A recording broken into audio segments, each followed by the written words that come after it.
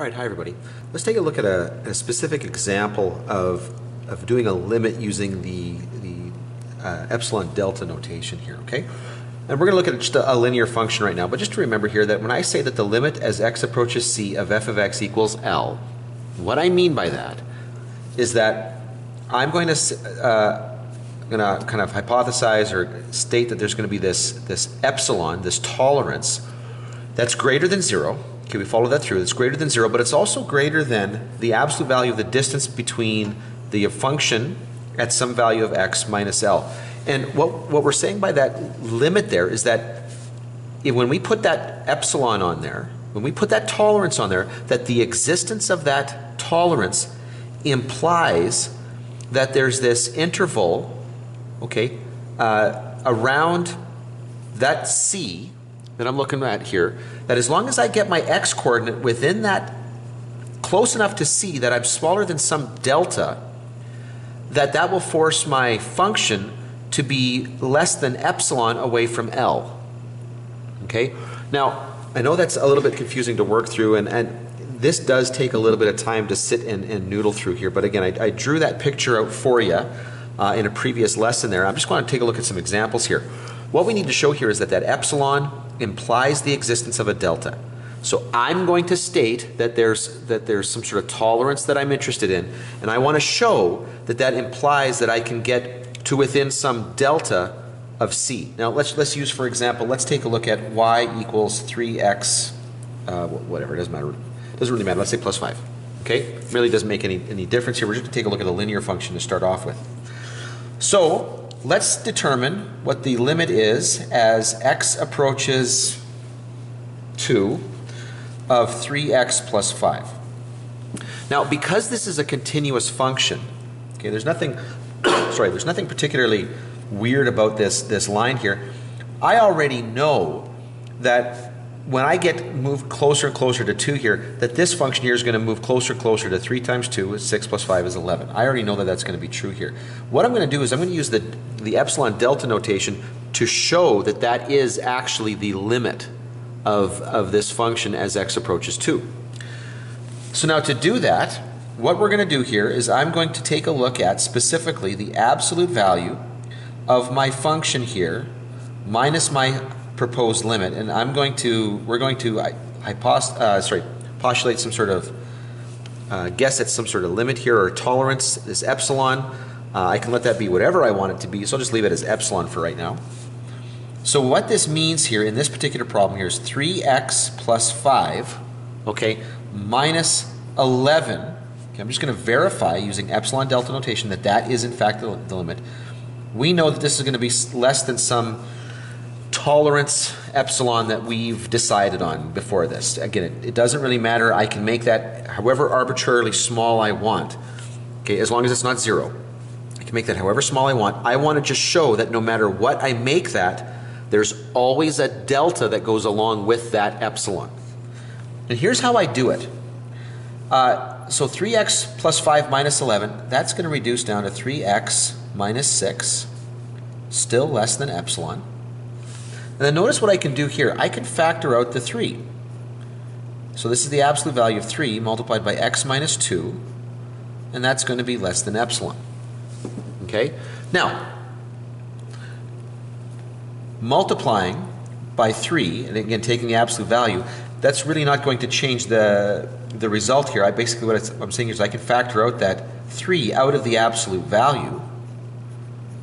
Okay, multiplying by the positive 3 isn't going to change the value of the absolute value. It's still going to be positive, so I can do that.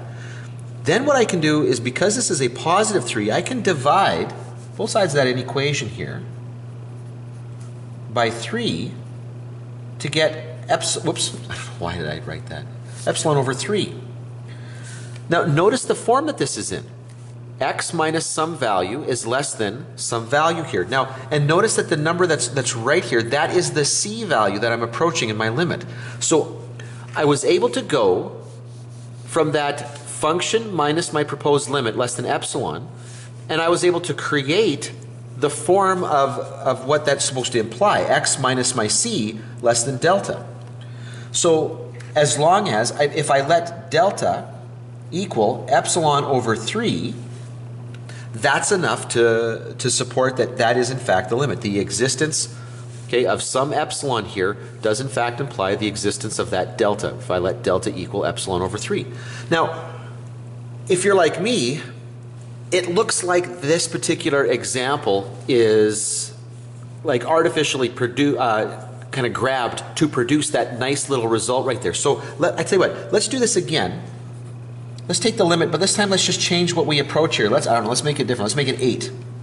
Okay, the limit as x approaches 8. We'll still do work with the same function here, just so that you know that this works.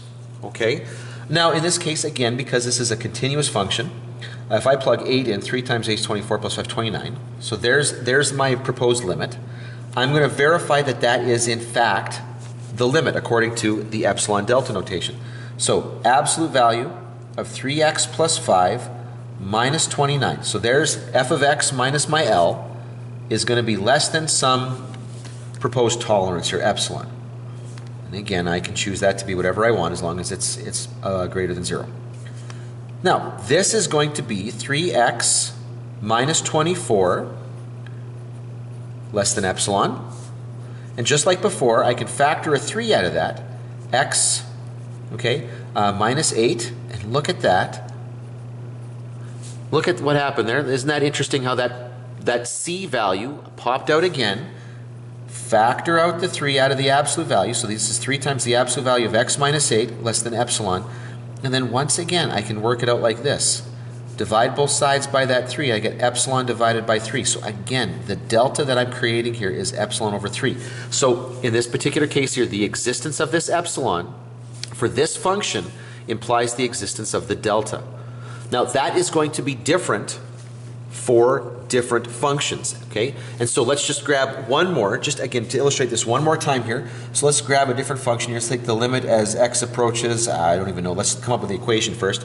Let's not make it too hard. Let's say 2x plus, let's say 2x minus 3. Let's let x approach, let's make it a negative number this time, negative 4. Now if I plug negative 4 into this, 2 times negative 4 is negative 8. Minus 3 is negative 11. So again, that's the limit that I'm going to approach here. So 2x minus 3 minus negative 11 is going to be plus 11. And I'm going to show that as long as I let that, or insist that that's less than some epsilon, that will imply the existence of a delta. So let's simplify that. 2x plus, what's going to be 8, less than epsilon. Factor out the 2, x plus 4, less than epsilon. Take out the 2, x plus 4, less than epsilon, and I divide. Now bear in mind that addition there is the same as x minus the negative 4. So that's the C value that I'm approaching. And I divide, and I get epsilon over 2. So in this case here, my delta would be epsilon over 2. Whoops. So again, you're seeing that once we identify some sort of epsilon for this particular function, that implies the existence of a delta. So as long as the x value that I choose, okay, is less than epsilon over 2 away from my target value here, then that function is going to be less than epsilon away from that limit. Because I can make epsilon as small as I want, I can get as close as I want to that particular value. Isn't that neat the way that works?